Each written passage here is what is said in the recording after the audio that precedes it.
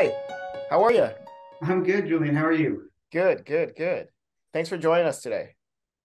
Thanks for having me. Hi, my name's Sam Icklan. I'm the Director of Community Nutrition Services at Project Bread. Project Bread, we are a Massachusetts-based anti-hunger nonprofit where we work to create sustainable solutions to ending hunger and ensure that we live in a world in Massachusetts where no one goes hungry.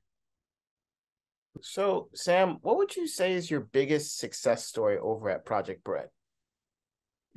Currently one of our great successes that we've seen is that recently our president and CEO, Aaron McAleer, was invited, one of 600 people invited to the White House Conference on Hunger, Nutrition, and Health. And I think that really speaks to how far we've come organizationally and our leadership in the anti-hunger space, as well as the innovations that we practice through our work. In my role at the organization, I work directly with school nutrition staff across the state. And, I think I get to see the impact of our work every day with the school nutrition staff, with the students in schools, and the impact of free school meals, universal free school meals in Massachusetts that we've been advocating for and recently we're able to have passed again through the end of this school year. So And what would you say are the main factors that would considerably reduce food insecurity? Yeah, definitely. There's a need for education uh, about and access to the resources that exist for folks who may be experiencing food insecurity, as well as efforts to minimize any perceived stigma around accessing nutrition resources that are available to folks. And that being said, we know that every community is unique and that those resources, challenges, and trouble accessing any of those resources are going to look different in each community. So, at Project Bread, we're targeting 10 communities across the state where we're working with them through strategic partnerships to help lift up the work of community-led organizations, recognizing that those folks directly in the communities understand the challenges that are being faced, and they can be the most impactful because they really serve the needs of the people who are living their best. Of course, my work is with the schools most directly. So really implementing and maintaining permanent universal free school meals for students is a critical step in ending childhood hunger. And it really ensures that students can focus on learning and growing when they're at school and not worrying about where their next meals are coming from. And we also know that childhood food insecurity, when those students are well supported at school, that has a beneficial impact to their family as well. If they're accessing meals at school, that frees up other resources at home for them to be able to purchase groceries, pay bills, buy medication, etc. And then finally, at Project Bread, we have our on the ground solutions, but we also have a policy and advocacy team. And our work there really supports individuals and families through larger scale sustainable policy solutions as well. How is Project Bread similar or different from the model we know of food bank? Good question. So Project Bread, we help people of all ages access healthy food that everyone needs to live. So we're located in East Boston, but we serve the entire state, and we foster cross-sector collaboration to address hunger at scale. So we're working in schools, community health centers. We work with policymakers and hundreds of hunger relief organizations throughout the state. We also run the Food Source Hotline, which is a really wonderful resource that we have. It's the only comprehensive information and referral service in Massachusetts, which helps residents enroll in SNAP benefits and find other food access resources in their communities. So we're addressing systemic issues through policy. We're also addressing on the ground challenges through our direct services work. Now, you mentioned uh, working in schools and SNAP benefits, but can you speak more about giving meals to children when there is no school? Sure. Yeah. We saw how critically important that was throughout the school closures during the COVID-19 crisis. Um, we know that hunger doesn't end for students at the end of the school day or over the weekend or over summer vacation.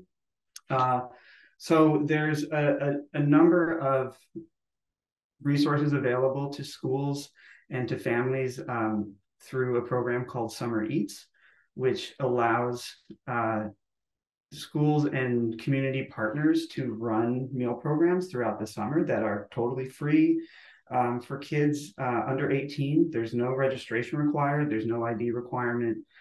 If you are accessing, you don't even have to live in the town where the meals are being offered. So this is a really highly accessible program for children to come and get meals while school is closed.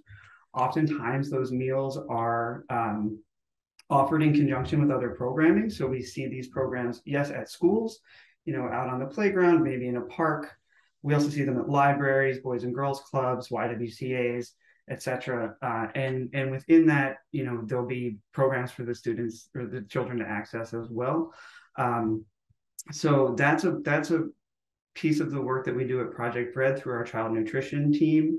And they work to support Summer Eats programming across the state. They'll give them technical assistance when needed, provide resources, help the schools sort of navigate, help the program sort of navigate that process of setting up their Summer Eats programming. And then, of course, there's all of the work that I have to give a shout out to my school nutrition friends and all of the work that they do all the time. But certainly through the height of the COVID-19 pandemic and the closures, they were there every single day, working, providing meals, rolling with tons of challenges, supply chain shortages, different waivers being issued so that they could serve the meals through a grab and go meal site for the students. And Project Bread really helped to advocate and work with them to establish those programs as well. So it was just we're super proud of all the work that they all did and are grateful that we get to be a part of it as well. That's amazing. I'm assuming the pandemic must have been hardest time you guys saw. Absolutely. I mean, we saw a huge increase in phone calls to our food source hotline for folks looking for access to SNAP benefits, SNAP screenings. We helped with the PEBT rollout, which is the pandemic benefit issued to students when the schools were closed, so that they could get their price of school meals on a PEBT card. And our food source hotline really facilitated a lot of that.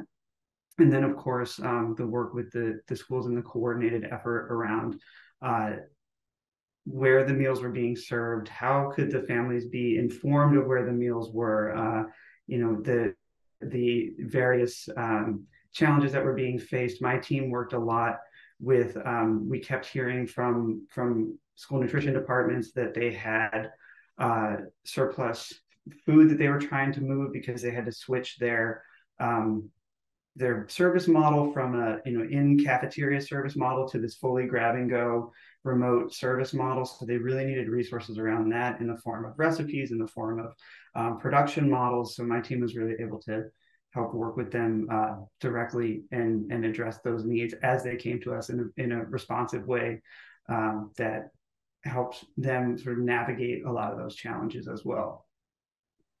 So, Sam, I'm just wondering, what are your thoughts on the role grocery shopping plays in food security issues vis-a-vis quality, price, education, etc.? Yeah, well, I think grocery shopping is incredibly important because it allows you to have the autonomy around what you'd like to purchase. And when you go into the store, you're able to select the foods that are appropriate for your dietary needs, for your cultural background, for your family's preferences, whatever you may have. and just even taste preferences and what you enjoy. And having that autonomy is incredibly important, I believe. And so really we're looking at SNAP benefits and strengthening SNAP. SNAP is a supplemental nutrition assistance program formerly called food stamps.